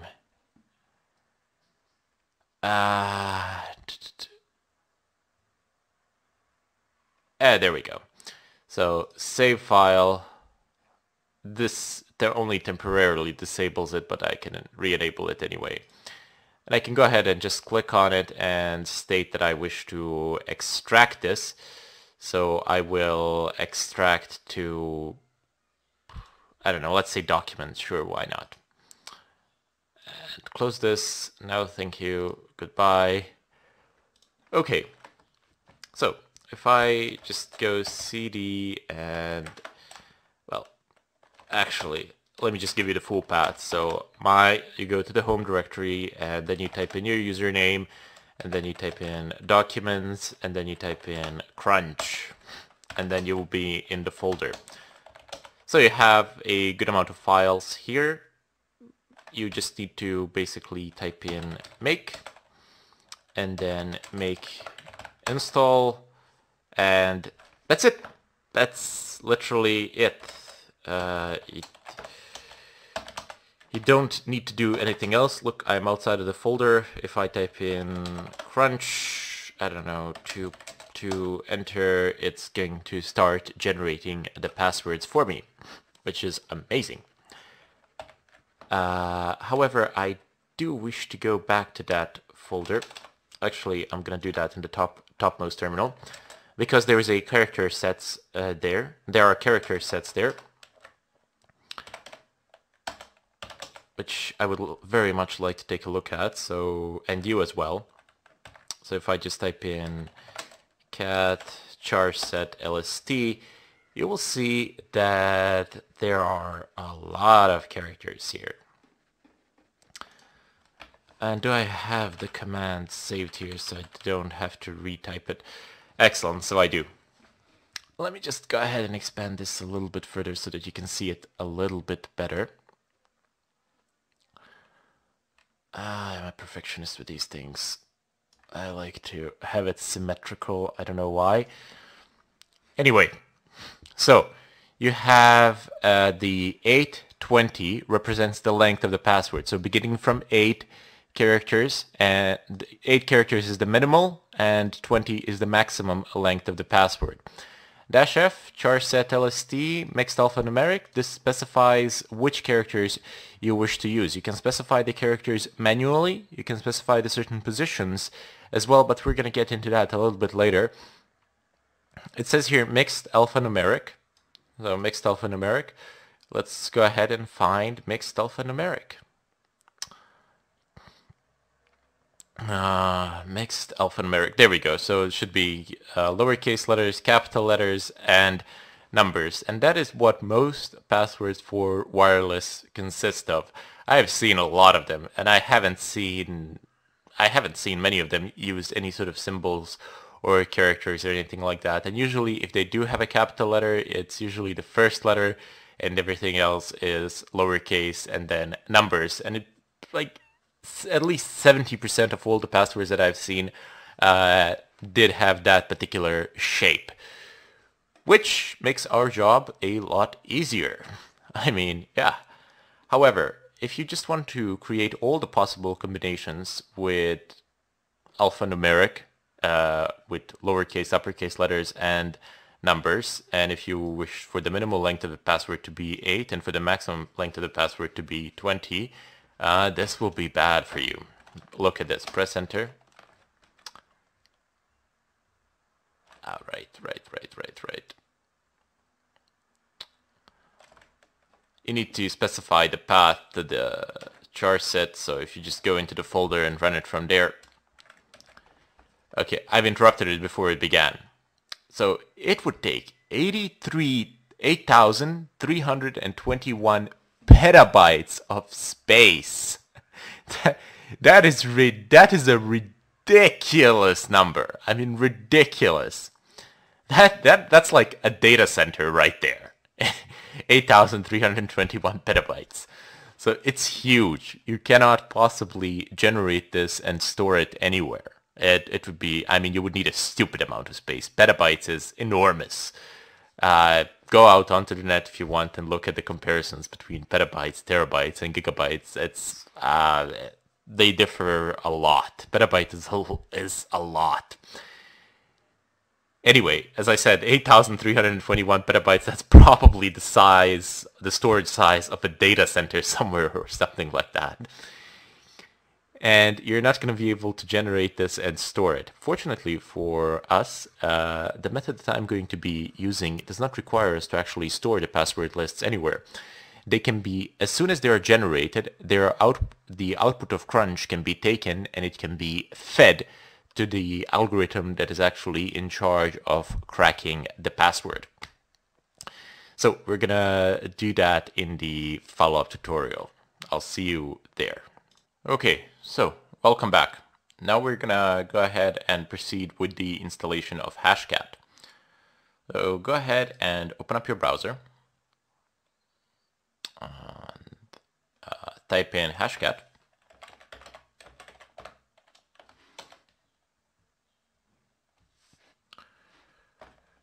Okay, go over to the Hashcat website.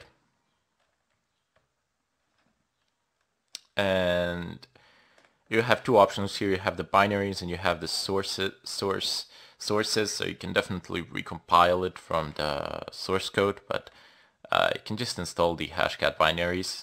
Just click here, open with ARC, okay, and then click extract to.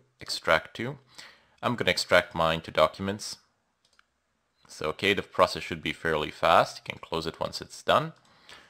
And then let's go over to that place.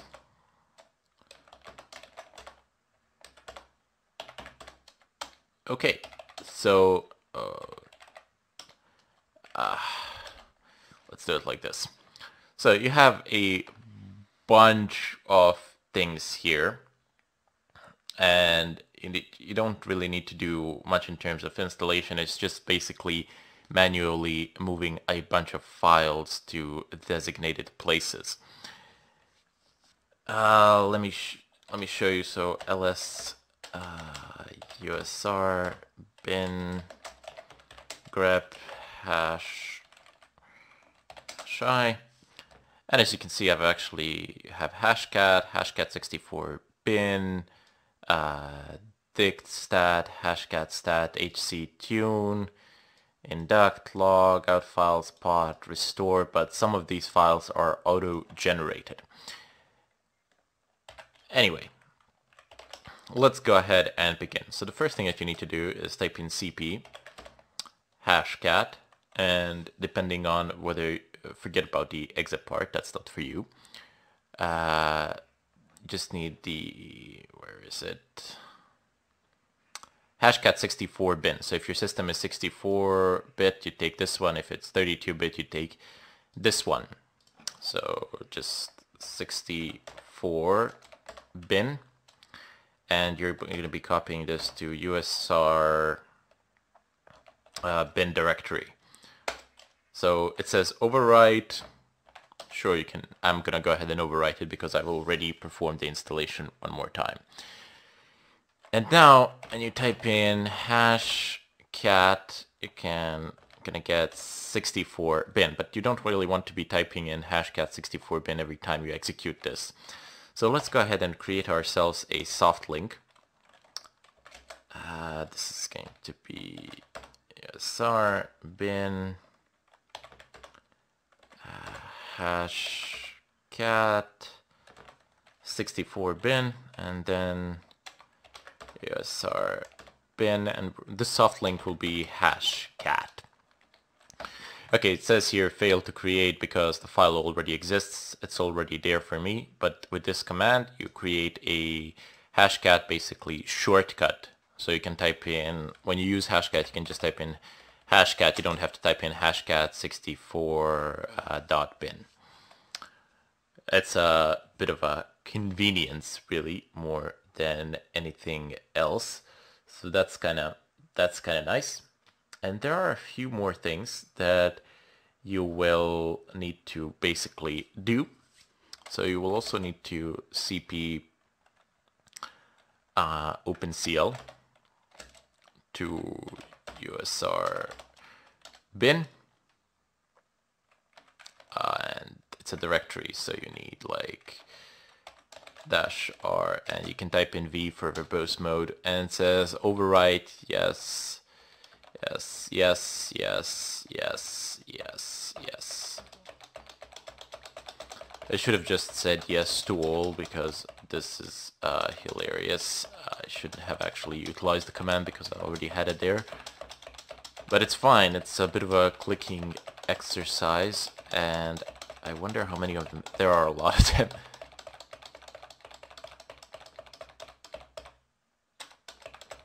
Okay, so you can see the drill. It's Y for yes.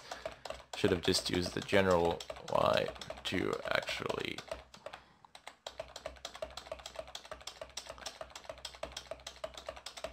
Oh my god. Please have mercy on my soul. Come on. Why didn't I use the option to like forcefully just... never mind.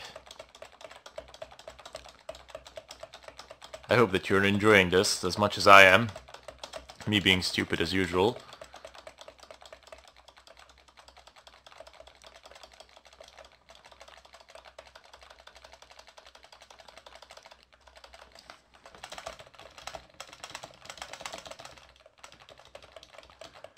Okay, forget about this. I already have the file. There's way too many of them anyway. So this is what you need to do. So cp rv opencl user bin. Okay, so ls. What else do you need to copy? Well, you need to go ahead and copy the hcstat and hctune. And if when you run hashcat, if it complains that it's missing some things, we'll just come back to this file, find the missing things, and then copy them to user bin. So cp hashcat.hcstat, and we're gonna do that user bin. Yes, and aside from hcstat, we also need another file. Let me just see, where is it? hctune. Okay, so you're gonna need this one as well, and I do believe that that should really be it. When you run hashcat, if it complains that it's missing something, just take a look at this directory here to which we have extracted it, and yeah, basically just copy it from there to the user bin and it will find it by default. So hashcat, okay, so apparently it's installed. Let's cd out of this directory and type in hashcat. Marvelous, it's actually installed. It is up and running. So, I mean, it can see that it's installed if I type it, if I'm not in the folder. So if I type in hashcat -- help, you can see that I have a lot of these things. And in the follow-up tutorial, we'll actually do a bit of an explanation here and how it works, but hashcat has a lot of options. So you can see it immediately has a device type, and the GPU is listed here. It has the char sets like Crunch has in that place. Masks are also another interesting portion of hashcat as well, and as you can see, there are a ton load of options. But since I'm going to need a bit of time to actually explain a lot of things here, I'm going to go ahead and have this done in the follow-up tutorial. But for now, you just know that it is installed because you can actually run it. We didn't run it to crack anything, but the program does run. Okay, so bid you a farewell. Welcome back, everybody. So my DNS proxy is running. The only thing that I have changed here is the domain. So I went ahead and I've actually registered the domain, erminkrepunch.com, my first name, last name. So www.erminkrepunch.com. And this domain will probably be down by the time I actually publish this video. This is the IP address as before of my virtual machine where the web server is running. And I went ahead and I created a website created a web server that is basically tied to this domain, and the static IP is there. And I've also bought an SSL certificate just so that I can demonstrate how this principle works. So this is running, the wireless access point is running, and my victim machine is actually connected to that wireless access point. Now, as I said before 100 times, you do not require this victim machine. You can use your cell phone, you can use your other machine in your house, a laptop, whatever, tablet, doesn't really matter. And here is the site that I'm going to do tests with. The reason for me actually creating this site is due to the fact that I can't really use any of the social media web servers or their domains or anything like that. I cannot compromise them in any way. Well, primarily because I don't have a permission and it's illegal. So I have created my own domain. I've created my own website. And I know what you're going to say. Oh, Ermin, but your website is so simple. The content of the site they're completely irrelevant. You can have anything here. You can have 100 pictures. You can have videos, whatever. I've just created the basic of the basic content for the site because the content of the site is completely irrelevant. What is important is to bypass SSL. Once we actually manage to bypass SSL, the content of the site is irrelevant because once the traffic can be decrypted, it doesn't matter what's on the site, you'll be able to see everything. So the content, once again, they're completely irrelevant. This is just for testing purposes that I have created for you guys. So I've actually registered a domain, brought up a web server in the cloud, and bought an SSL certificate as well. So this is a legit HTTPS connection. Certificate has been imported, functioning. The traffic between me and this site is encrypted. This is not a self-signed certificate. This is something that if you go here, it says verified by Komodo CA Limited. So this is a real SSL certificate that I have purchased, and this is not something that I have created and self-signed. So this is the real deal. Anyway, I have not configured this web server to go for the HSTS, where the HTTPS protocol is strictly enforced, whereby no HTTP connections are actually possible.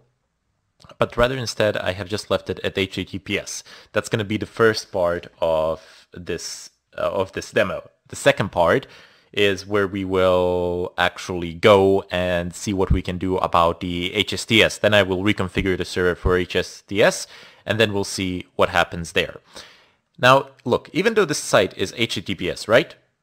It's clearly HTTPS. There you have a lock here.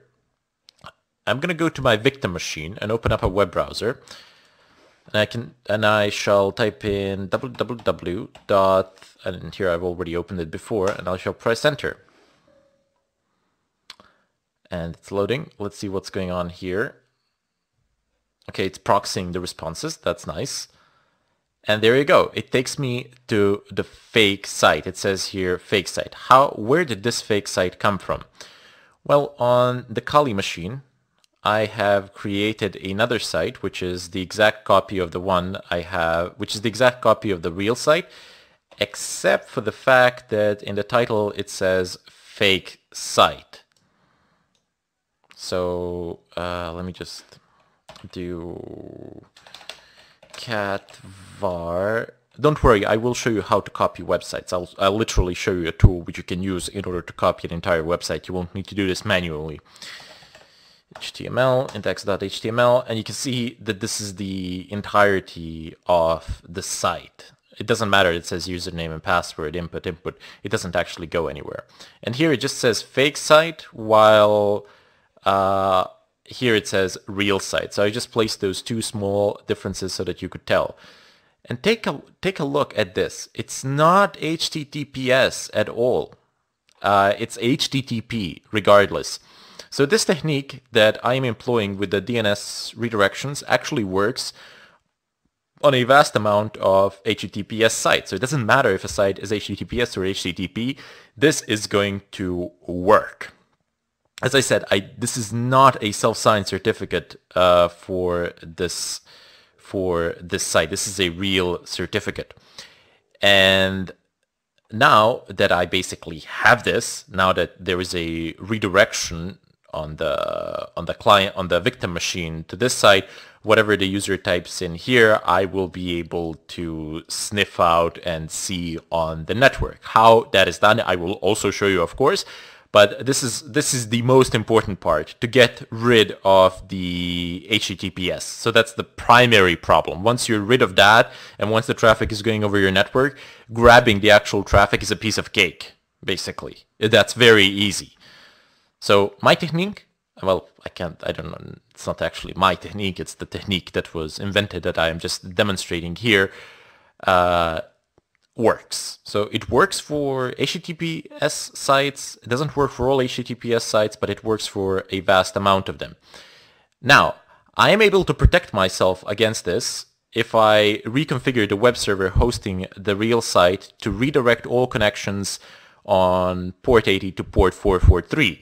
Once that happens, and once I actually implement the protocols, once I actually put the lines of code to enforce the HTTPS no matter what, then this vector of attack will no longer be possible. How we will bypass that we'll see in part 2, but before that, let's go ahead and see how we can grab the username and password on this site. And by the way, this technique can also work for pretty much any other website. There are no real differences between this site and any other site out there aside from the looks, but the web server, you're not trying to compromise the site itself through the content of the site, but rather instead you're trying to compromise the encryption of the site. Once that is compromised, you basically can do whatever you want with the traffic that goes over your network. Okay, so gonna bid you farewell here, and we shall see each other in the follow-up tutorial where I will show you how to actually take the credentials, and then we will go into the HSTS. If you've made it to this point in the video, I'm willing to bet that you are hungry for more knowledge. Upon enrolling in the complete ethical hacking course on Udemy, you will immediately receive an additional 7.5 hours of HD video. And this is just the beginning. We plan on making monthly updates to the course based on student feedback, but you can find video tutorials anywhere. You can find them on YouTube, you can find them all over the internet. So what makes this Udemy course really worth taking? The answer is the Q&A or discussion forum within the course. We will answer every single one of your questions within the course, and we won't stop until we solve whatever it is you're having issues with. So as you can see, if we open up this question, there are 30 responses to this student's question. This is value you will find nowhere else on the net. So go ahead and use coupon code JDYT25 and get 87% off the list price of this course. I will include a link in the description. I will include timestamps to this video, and I will also include links to subscribe to myself and Ermin's channel. So thank you for taking the time to watch this, and we hope to see you in the course.